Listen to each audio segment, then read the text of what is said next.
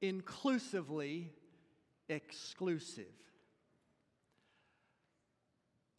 A conversation like this probably goes on more often than we realize.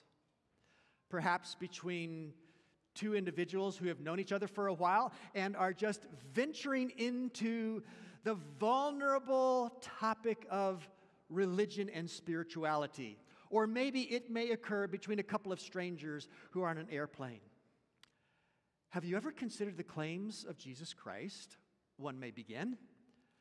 And the other replies, there is no need. All religions are the same.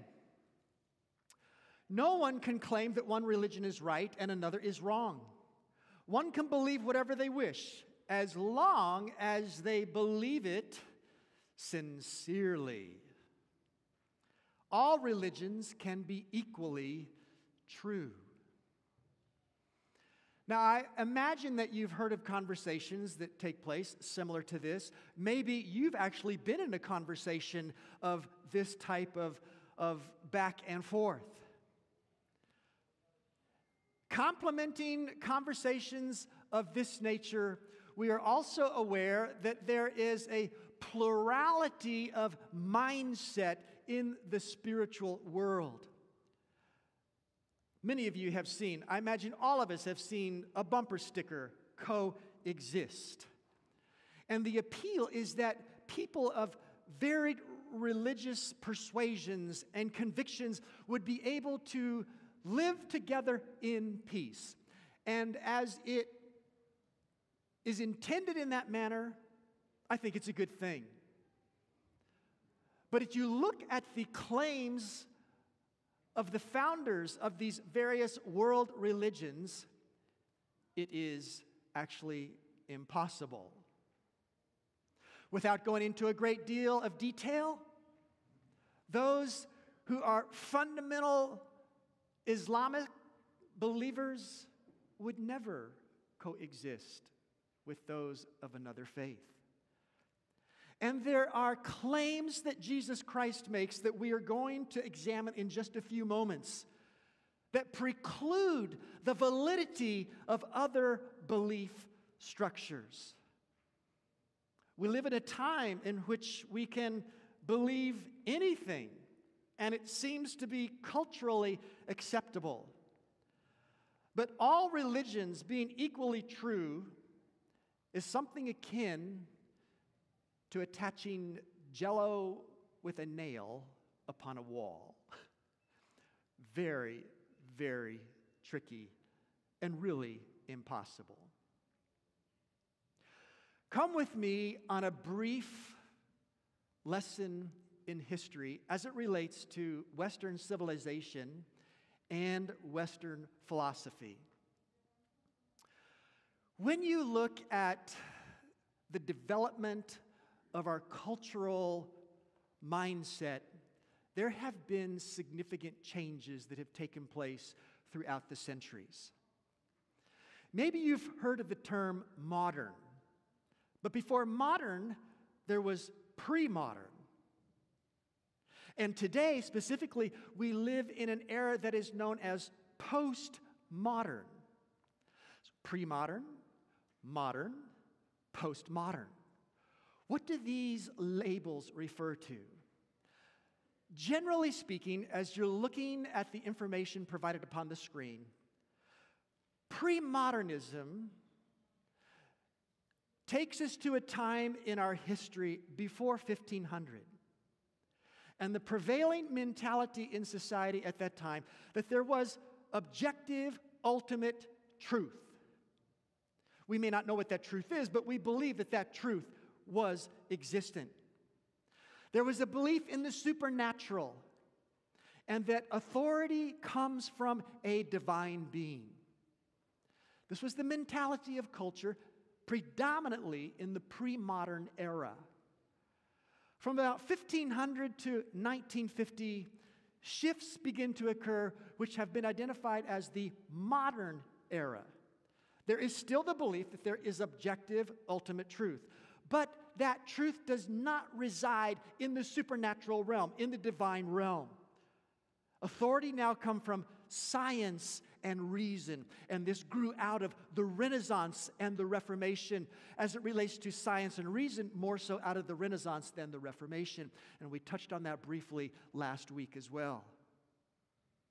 About 1950, and that date is somewhat flexible. You can move that around. It could be 1940, 1930, but we're just going to label it as 1950. The postmodern era came upon the stage of human history.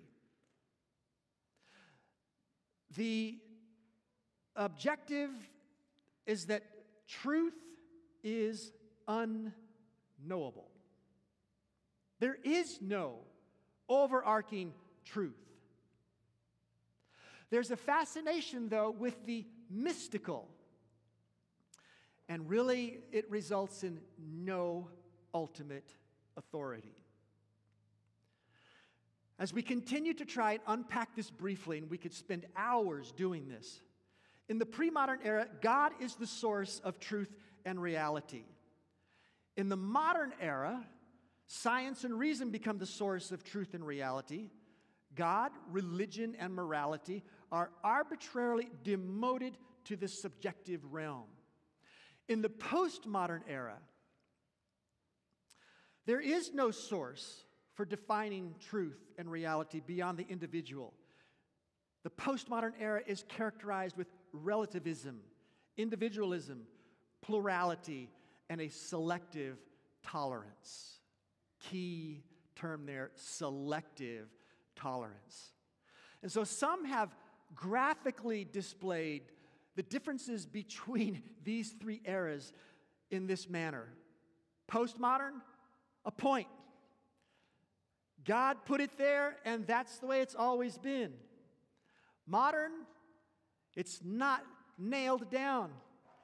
It's progressing onwards and upwards with inevitable progress.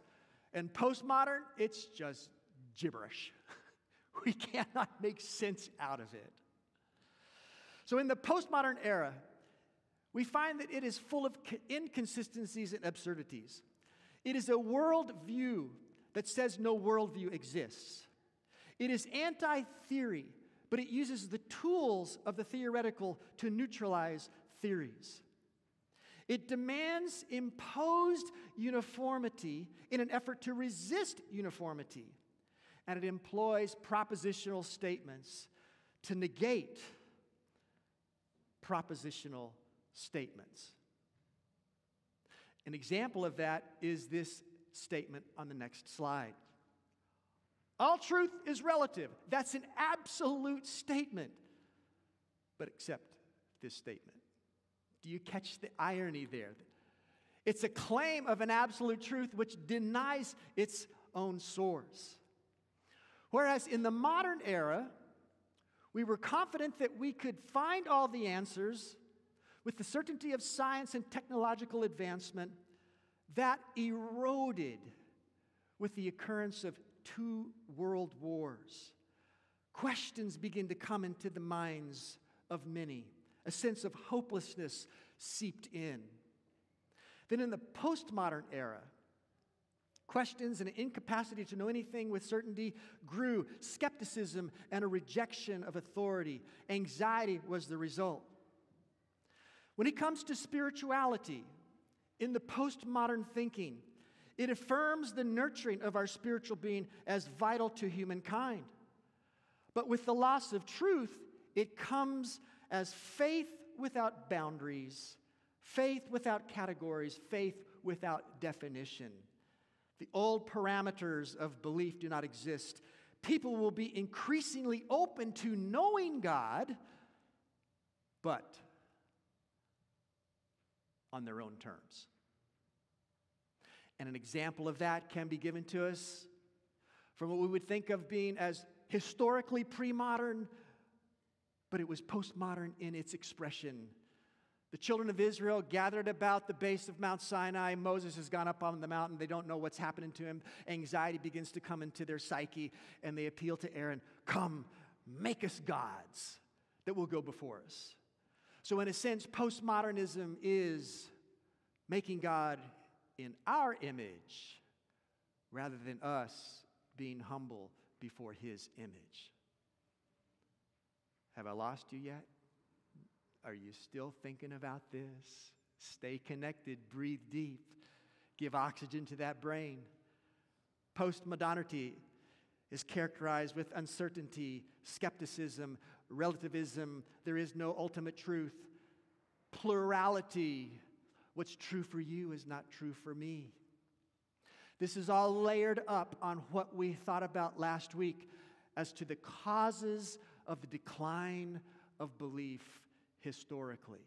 Now, there are some of you here today who were not here last week or the week prior, and you're wondering, where in the world is the pastor going with this? This is in the context of what we have been focusing on in this month in our series, Mind the Gap. And we're actually reacting to a video that was produced by a professor at Southern Adventist University revealing the results of a study that he did with those who are no longer active participating in the Seventh-day Adventist community. Over 700 respondents to his survey. 70%, roughly 70 to 75%, were under the age of 45, and they are no longer involved in the Seventh-day Adventist faith community. And he's asking, why is this? Why do we have people who are leaving the Seventh-day Adventist faith community? There's a gap that is occurring between those who are inside the community of faith and those who are outside. And the number one reason, which was so startling and frightening, why did you leave? Respondents answered because of doctrinal disagreements. They no longer believe what the Seventh-day Adventist Church teaches, which is a new day. That is a new era compared to decades ago. Decades ago, I would occasionally run into those who had left the church, and the primary reason was always because of relational conflict. They still believed almost everything, but they had left because of a hurt that had been inflicted upon them by someone else. But today, that is no longer the case. People leave also because of doctrinal disagreements. And the number one thing that the Seventh-day Adventist Church teaches, which is at most at odds with those who have left, is our understanding as Seventh-day Adventists that we are not just any other church, but that we are an answer to the prophecies of Daniel and Revelation, known as God's end-time remnant people. Fewer than half of those who have left no longer believe that. So what I invite you to think with me for a few moments about this morning is inclusively exclusive. Inclusively exclusive. Because one of the observations, one of the criticisms, the critiques that comes from those who are outside of the Seventh-day Adventist community is that the Seventh-day Adventist community has this sense of, at times, we might even use the word arrogance, that we think that we are it. And if you're not on the inside of it, you are out there somewhere. I want you to look at some passages that we find describing Jesus and look at his model of inclusively exclusive. And that can provide us clarity and confidence for today, next week, into the future as Seventh-day Adventist Christians in the place that we live in prophetic history. Look at some of these statements of Jesus that favor the exclusive aspect of who he was and what he said. John 14:6, I am the way, the truth, and the life. No one comes to the Father except through me. That's a claim that cannot exist in the coexist bumper sticker. In John chapter 3, verse 36, he who believes in the Son has everlasting life, and he who does not believe the Son shall not see life, but the wrath of God abides on him. These are exclusive statements that Jesus makes. There are not multiple avenues to God. There is one avenue. Jesus says, it's through me. In his conversation with the woman at the well, John chapter 4, Jesus told her, you worship what you do not know. We know what we worship, for salvation is of the Jews. Is Jesus a bigot? Is he narrow-minded as he makes statements of exclusivity? Coexist cannot exist with Jesus' statement such as this. Now, we could get along with neighbors, but if we're looking for authentic connections of the divine, no, Jesus is exclusive. The Apostle Paul reflects on Jesus, and he makes this comment to Timothy, for there is one God and one mediator between God and man. One. Not a plurality, one. The man, Christ Jesus, who gave himself a ransom for all. In the Gospel of John, we find 7 I am statements. You can look at them briefly here. I'm not going to read all of those listed. But I am the bread of life. I am the light of the world. I am the good shepherd. I am the resurrection and the life. I am the true vine are examples of his I am statements. 7 I am statements. Oh, but no, there's not 7. There's 8. Because in John chapter 8, in his dialogue with the religious leaders at that time, he makes this statement. Before Abraham was, I am. And that is a direct reference back to Exodus chapter 3, around verse 14. Moses is at the burning bush, and he asks the divine voice and the divine appearance in this flame, well, who should I tell them when I go back to my people in Egypt? Who has sent me? And the voice says, I am that I am. Jesus uses bad grammar in John 8:58. Before Abraham was, I have been, or I was, or I were. No. Before Abraham was, I am, because it is an identification. I am the one who was, I am at the bush. But no, there's not 7 statements. There's not 8 statements. There are 9 statements. John chapter 18 and verse 4. The mob has come to the Garden of Gethsemane, and they are intent on arresting Jesus. Jesus has had his prayer as recorded in John 17. He's gone to the disciples for support. They are sleeping, but now the mob has come to take him. His hour, as he has talked about in John, is beginning even now. And so he asks the mob, whom are you seeking? Jesus of Nazareth, I am he. And then the record goes on to state, now when he said to them, I am he, they drew back and fell to the ground. We're not given any more details other than that they drew back and they fell to the ground. The biography of Jesus, The Desire of Ages, offers this riveting insight.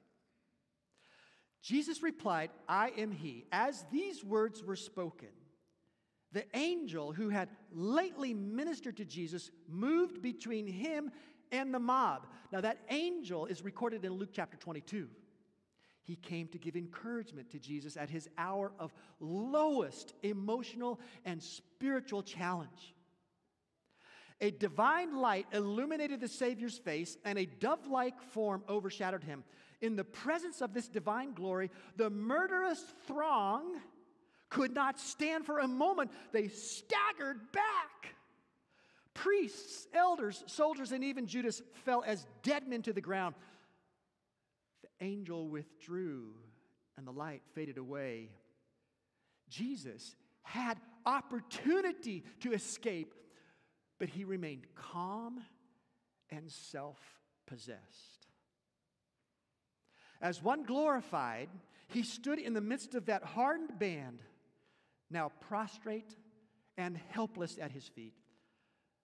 The disciples looked on, silent with wonder and awe. I guess so. Can you see that in your mind's eye?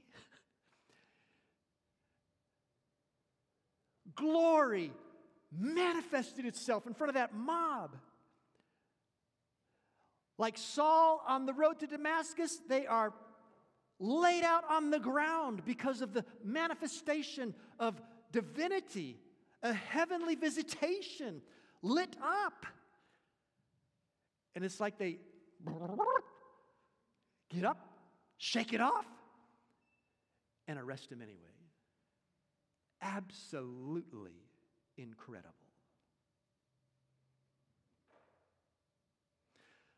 We've looked at some of the exclusive aspects of Jesus. Now, what about some of the inclusive, the other side of Jesus? Let's think for a moment about the spectrum of people and personalities that Jesus paid attention to.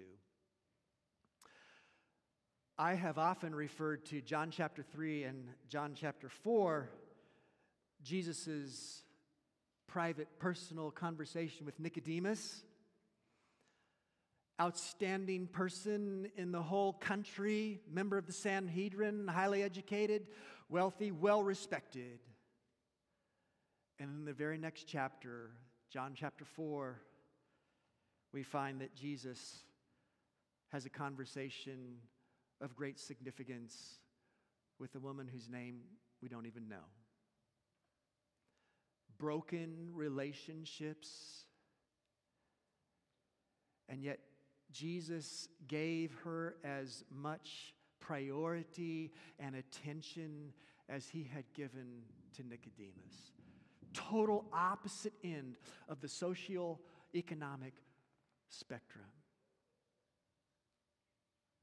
In Matthew chapter 8, we read of the experience of a Roman centurion coming to Jesus, appealing for him to heal one of his employees. And Jesus says, I'll come. And the centurion says, you don't need to come. Just say the word. Just speak the word. And I know that my servant, my employee will be healed.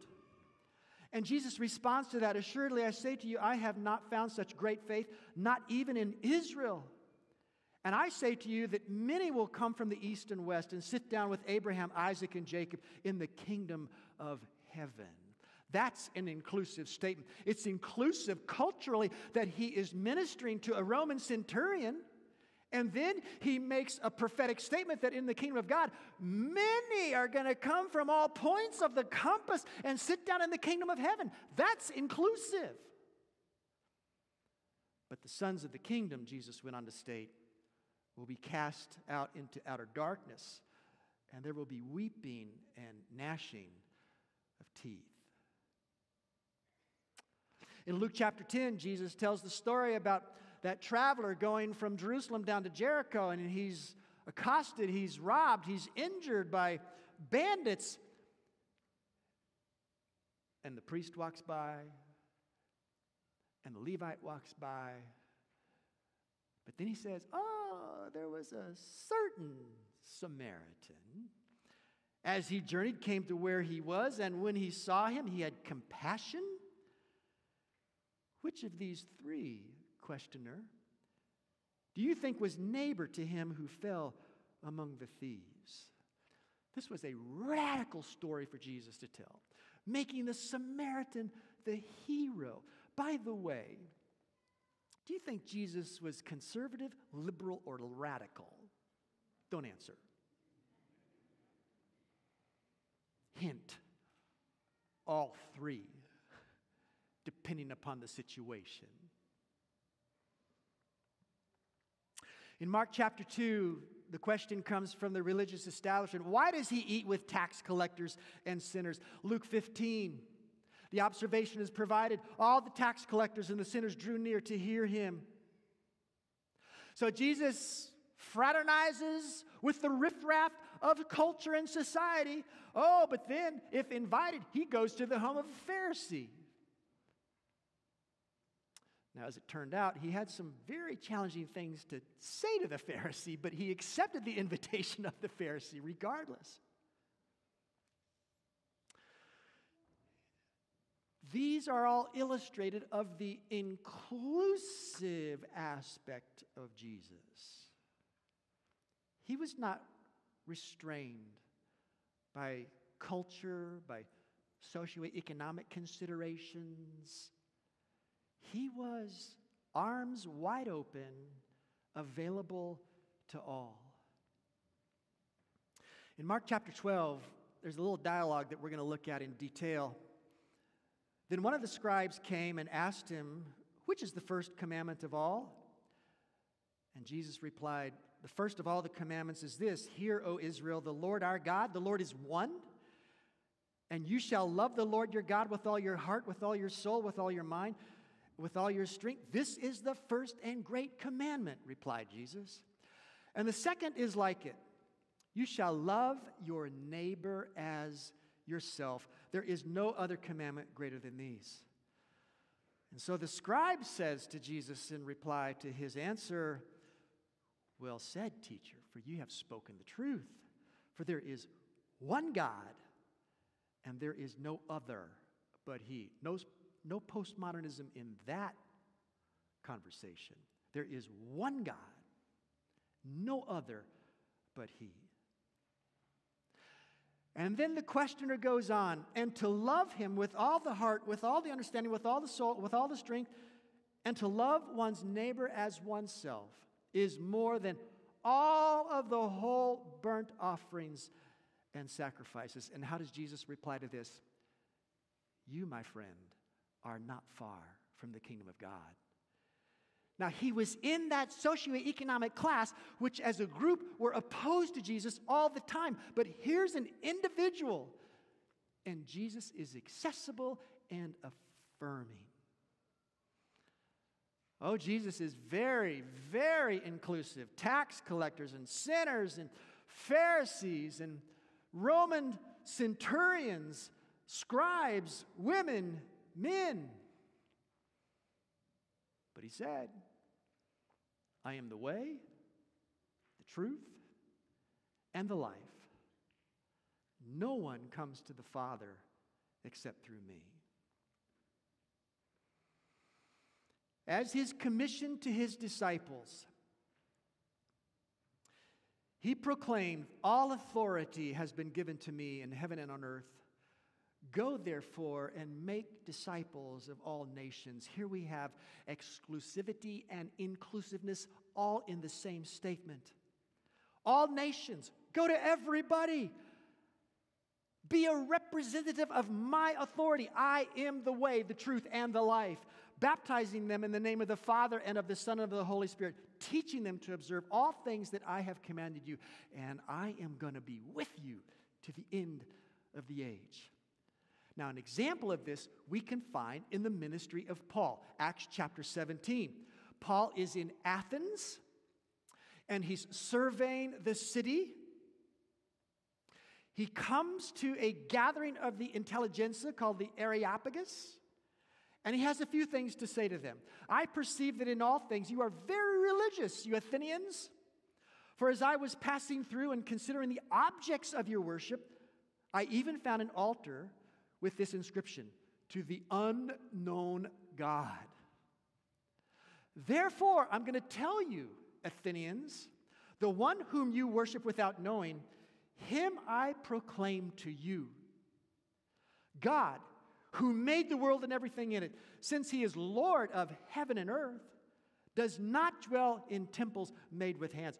Truly, these times of ignorance, the God of heaven overlooked, but now commands, look at that word, he commands all men everywhere to repent, because he has appointed a day on which he will judge the world in righteousness by the man whom he has ordained. He has given assurance of this to all by raising him from the dead.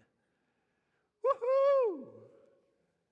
When they heard this, the response is that some mocked, while others said, we want to hear more. And some of them joined and believed. Now, Paul made a reference to the resurrection, and we looked at that last week.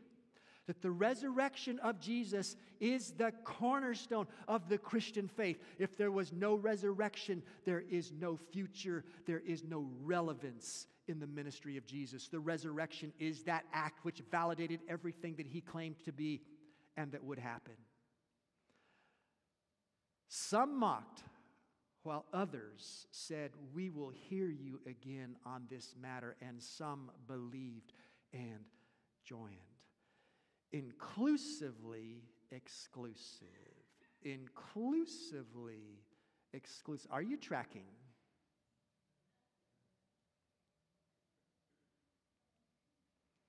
So this is the foundation where I now want to come back to the study that was conducted by Professor Alan Parker. That there are a number who have left the Adventist community because they don't believe the Adventist community is the remnant end-time movement of God. Now, this is in our beliefs. Belief number 13 states this: the universal church is composed of all who truly believe in Christ, but in these last days, a time of widespread apostasy, a remnant has been called out to keep the commandments of God and the faith of Jesus. The remnant announces the arrival of the judgment hour, proclaims salvation through Christ, and heralds the approach of his second advent. This proclamation is symbolized by the three angels of Revelation 14. It coincides with the work of judgment in heaven and results in a work of repentance and reform on earth. Every believer is called to have a personal part in this worldwide witness. If you want to read this for yourself, just take a picture of the screen and go to the website there that is referenced. Seventh-day Adventists have an identity of being God's end-time people, bringing clarity to the times in which we live and to the future yet to be revealed. One of those indispensable foundational texts is Revelation 12:17. And the dragon was enraged with the woman, and he went off to make war with the rest of her offspring who keep the commandments of God and have the testimony of Jesus Christ. Without going into a detailed study of this passage or the book of Revelation, we have come to believe, and not just us, but those who have preceded us by centuries, that the woman is a symbolic representation of God's people. And when we read here, the dragon went off to make war with the rest of her offspring, that is translated in the 1611 King James Version as the word remnant, from which our term arises. Remnant, people of God.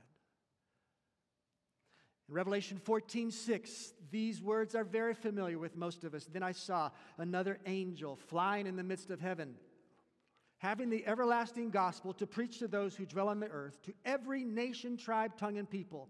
That's inclusive. The gospel to go to all people groups, all languages, all nations. Saying with a loud voice, here's the exclusive part: fear God and give glory to him, for the hour of his judgment has come, and worship him who made heaven and earth, the sea, and the springs of water. That's the first angel's message. It is inclusive, but yet exclusive as well. The second angel proclaims, Babylon is fallen, that great city.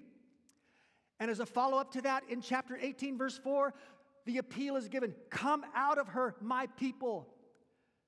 Exclusive. Babylon has fallen, but I have people who are in Babylon who need to come out. That's inclusive. Then in Revelation 14, that third angel, beginning at verse 9, if anyone worships the beast and his image, he himself shall also drink the wine of the wrath of God. And this warning is given because in the prior chapter, chapter 13, the beast mandates worship, and those who do not comply are threatened with death. But here is the patience of the saints. As the message goes out, worship Him, the Creator. As the message goes out, Babylon is fallen. As the warning goes out, do not worship the beast. Do not comply. Do not be fearful of those threats and persecution. Here is the patience of the saints, those who keep the commandments of God and have the faith of Jesus. These are the identifying aspects and experiences of God's end-time people. Now, with this reaffirmation of our role and our significance in this point in time, how do we then go about minding the gap? What gives us voice? What gives us presence? What gives us credibility? One, who is a director of ministry to postmoderns in the Trans-European Division of Seventh-day Adventists, has suggested 3 biblical principles for evangelizing postmoderns. One is to belong before believing. Now, typically, we've asked people to believe and then belong. But in the thinking of no absolutes, everything's subjective, all is relative, relationships are highly, highly valued. People are seeking honest and genuine relationships, he writes. Early on, Jesus invited potential followers, come and see. Just come and check me out. John chapter 1. Jesus was in a relationship with his 12 disciples for about a year before he actually called them, come and follow me, and I will make you fishers of men. When we look at Mark 1, Luke 4, Matthew 4, it appears that just out of the blue, Jesus is walking by the shore of Galilee, and he calls these guys to leave their nets and follow him, and like they'd never met him before. No. When you fill in the gaps from John's gospel, you'll discover that he had already had contact with them for at least a year, and most likely even up to a year and a half. Belonging before believing, a sense of belonging places seekers in the position of observer participants so that they can learn what the gospel is all about. They can observe at close quarters how it impacts lives. Through this process, the seeker comes to know when he or she is ready to make a personal decision. Belonging, welcoming, relational is the outreach avenue to postmoderns. Secondly, process, and these are somewhat related. Process. The apostles spent more than 3 years growing up in understanding more and more about Jesus. First, he was simply a teacher, and then a prophet, and then the Messiah and the Son of God. This clearly suggests that as the disciple apostles grew in their understanding, we need to give people space to grow in their understanding as well. Even though we are accustomed to instant food, instant drinks, instant cash, instant messages, we cannot do evangelism that way, at least not with this new generation. The postmodernists find it unacceptable to be approached with the truth in the form of a dogmatic, grand scheme proposed in a point of time. They will reject it. And I'll confess to you, this is foreign to my logical thinking. I am very cerebral, very rationalistic. And it takes effort not to make dogmatic statements when I know they're true. Thirdly, story. Personal stories. This is my story.